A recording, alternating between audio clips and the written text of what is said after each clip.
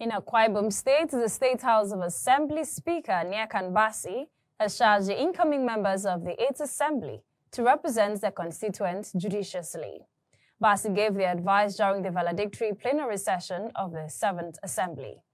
ADBN House of Assembly correspondent David Isong completes the report.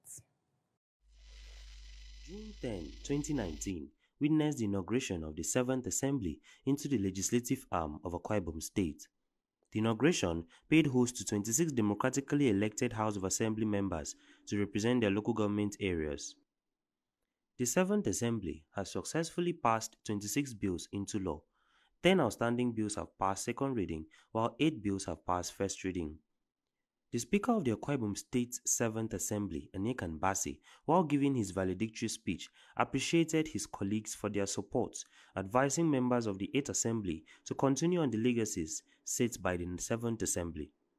I sincerely thank all our members for the support and good pressure given to me and the leadership of the 7th Assembly. Most importantly, I thank our most cherished gentlemen of the press, the management and staff of the Assembly, the civil societies, labor unions, and the people of Akwa Ibom State for their unwavering support and encouragement.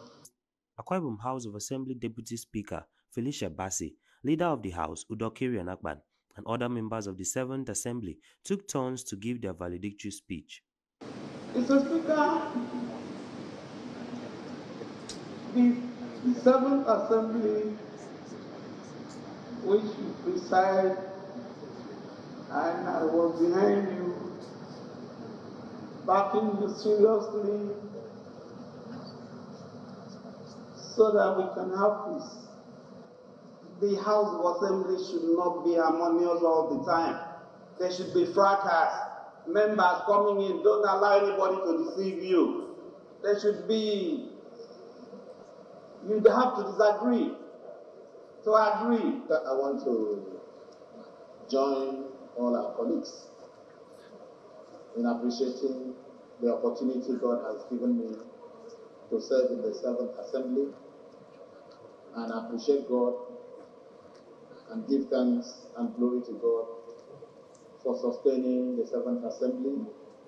We came in and we are all bound out to be complete. I came into this assembly as a beneficiary of the Not Too Young to Run bill. At barely 26, I was inaugurated into this hallowed chambers to represent the good people of Nsrugu. Mr. Speaker, in the past 4 years, I can beat my chest and say that I have not failed the young people of Akwa Ibom State. The 8th Assembly will be inaugurated on Friday, 9 June 2023, as Akwa Ibomites look forward to the implementation of their mandate. David Isong, ADBN News.